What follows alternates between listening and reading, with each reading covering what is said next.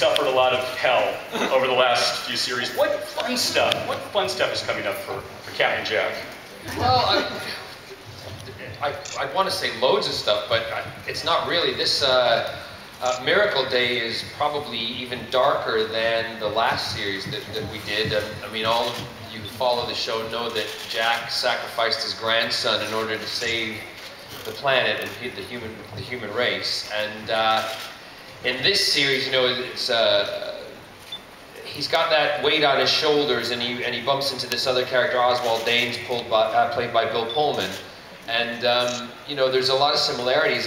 Bill Pullman's a pedophile, and he's murdered a young girl, but done it for a selfish reason, and it's an evil thing. And Jack has done this horrific act of, you know, murdering his grandchild. And so they're very similar. And these two characters, the story, the kind of journey they go on, recognizing this in each other.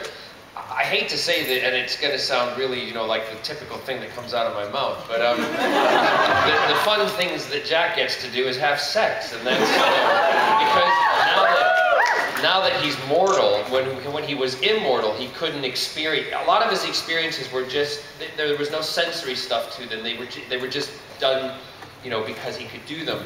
Now, when he's become mortal, he can feel.